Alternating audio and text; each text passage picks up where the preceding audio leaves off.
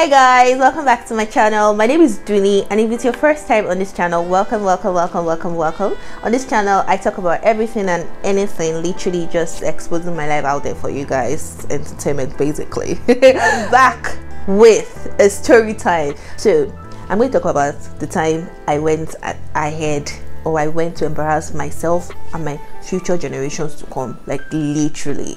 So a few weeks back I went to a Korean restaurant with a few friends of mine, and for the love of Korean culture, you guys already know how much I love K-drama, and I watch K-drama like almost every time.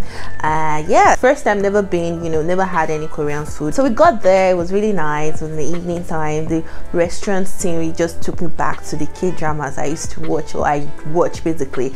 It felt like I was in a movie. It literally felt like I was freaking out. I was acting like a baby, just freaking out and taking videos. In short, I'm sure I embarrassed my friend because they're like, we can't take this girl a new video.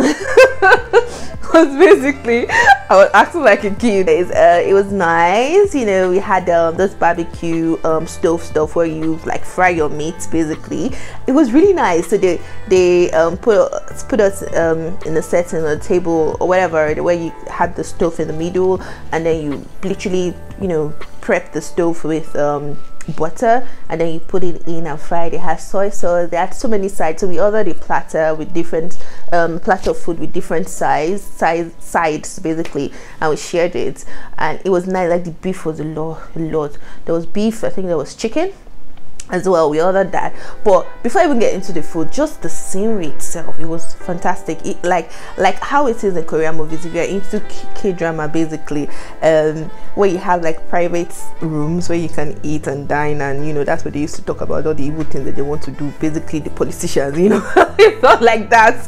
It felt like that. And then normal regular people will stay outside and eat and jolly and blah blah blah. But that inner corner, we really wanted to go to the inner corners, but I think it was filled, right? But yeah, but it was fun. And then the time came for us to eat, me being let's just put it out there, being a JJC, I'd never really used chopsticks, like actively use chopsticks. So that would be my second time of attempting to use chopsticks, and I definitely failed. I failed woefully. I was just embarrassing myself. In short, I think I embarrassed my friends so much more that they started doing videos of me. Like, I'm just gonna put it here. They started doing the videos of me using the chopsticks. It wasn't funny. So yeah. So my children and my future children to come, I'm really sorry. I'm really sorry. I mean, if I was on a date with a crush or somebody that I liked, and I did that, I would just wish the ground just open up like and swallow me immediately.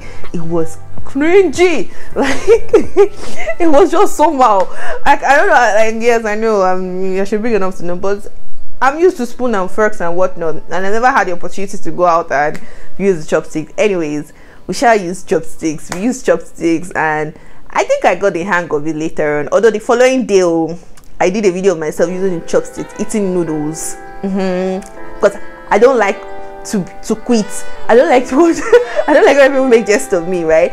So yeah, it was a very, very nice experience. Overall, the food was really nice. Kimchi is not that bad. Kimchi is like cabbage, fermented cabbage, or cabbage in fermented oil. I really don't know how it's made it, but I know something is fermented basically. Yeah, overall basically it was a great experience, and I had soju for the first time. I said there was no way I was not going to have soju. Like, I come to Korean restaurant, I'm not having soju, impossible. So I had soju, and man, that thing is strong. I used to feel like these guys used to exaggerate. When they take 2 bottles and somebody's already passed out, like knocked out, they already act like they're drunk.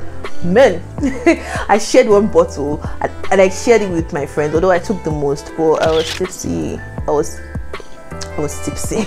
That thing is strong. I don't know where they make it up, but it is strong. Anyways, but in general, it was a fun experience. I thought to share my experience with you guys, just make you guys laugh a little, I guess. I hope you love this video, and if this is the kind of content and many more that you like, right, do not forget to, as you're binging my videos and trying to see what I'm all about, please don't forget to subscribe and leave a comment below. Let me know what's next you guys like to see, or basically your experiences with eating food from other people's culture. Like, let me just know. It was a nice experience basically, and I'm a very, very enthusiastic person when it comes to food. So it was really nice, really, really nice. Anyways, I'll see you guys in my next video. Bye.